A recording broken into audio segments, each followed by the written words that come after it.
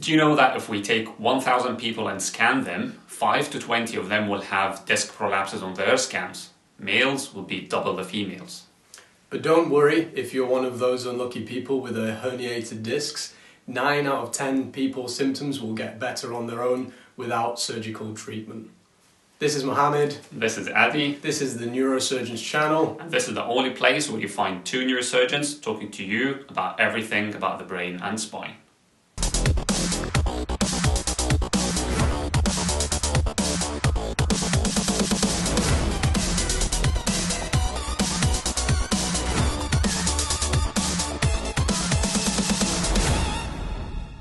So in today's video we'll be talking about the lumbar disc prolapse, how is that diagnosed and treated.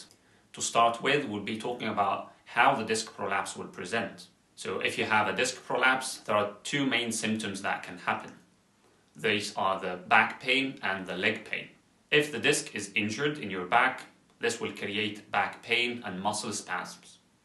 The pain can be as light pain in the background that doesn't bother you, or can be very severe that limits your mobility and you're not able to mobilize as usual. If you develop leg pain, this means that the disc prolapse is getting big enough to cause compression on the nerve, and that will cause pain down your leg in the distribution of the nerve supply of this area. As we mentioned in our previous video, there are some symptoms that you need to look out for, which mean you need to get medical attention urgently. We call these red flag symptoms, as we mentioned before. Some of the things that you should look out for specifically are loss of control of your bladder or bowel, severe pain going down both your legs, or any tingling around the front or back passage. So how the disc prolapse is diagnosed? The best way to diagnose a disc prolapse is by doing an MRI scan.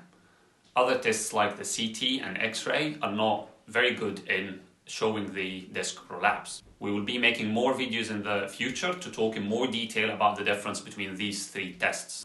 So if you go to your doctor with back pain, it's unlikely that he will jump and do an MRI scan immediately, unless your doctor sees a risk factors or red flag symptoms, as we mentioned earlier.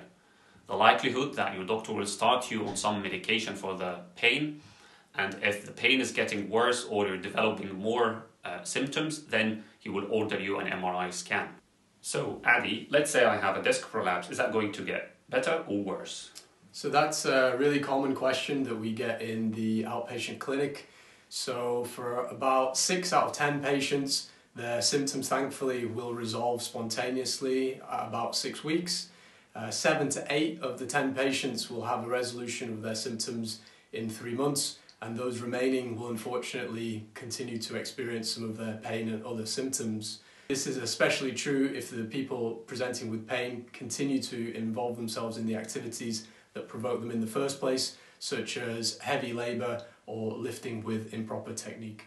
The good news is that treatment for the disc prolapse is not always surgical. Surgery will only be required in 1 out of 10 patients with disc prolapse. Some other treatments which are non-surgical includes pain medications. This can help with the back pain, and also some other pain medications which can help with the pain that radiates down your leg. Other medications are in the form of muscle relaxants, which helps to relax the spasm in your back muscles. And sometimes you can take tablets that can help you to sleep if needed. There are also other treatments which are non-medical, which are available to help treat your back and leg pain. These include things like physiotherapy, where a trained physiotherapist will guide you through exercises which will strengthen the muscles of your back and core. Other treatments are injections in and around the nerve, which can help with your pain going down your leg. And there are also alternate medications or medical therapies such as acupuncture, which may help. If unfortunately your symptoms are getting worse, you might be considered for surgery, which is called discectomy. And discectomy means taking the disc prolapse out. As you can see in this picture, we are pushing the nerves away and trying to get into the disc prolapse and take it out and make sure that the nerves are all free in all directions. There are several techniques to do the discectomy operation. However, we will need to make more videos in the future to explain in more details about these different techniques. The main aim of surgery is to stop deterioration of your symptoms and to help with the pain. In most of the patients, the leg pain will improve directly after the operation. However, in some other patients, the pain would improve in about 6 to 8 weeks. So don't get worried if your pain is not improving 100% after the operation. The details of a microdiscectomy operation are an entire video in themselves, which Mohammed and I will make. If you want to find out more information in the interim, you can learn about some of the figures about benefits and risks of this operation on the British Association of Spinal Surgeons website, which we'll link down below.